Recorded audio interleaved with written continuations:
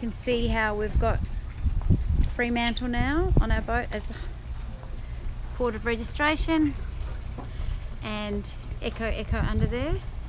We're also getting extra new stickers to go on the side to join the original Echo that's there in the same font, and the Echo that's at the stern of the boat is slightly different colour because it is reflective at night time. So hopefully when we shine a torch at night trying to look for our boat, when we're in the dinghy, we'll be able to spot it a little bit easier.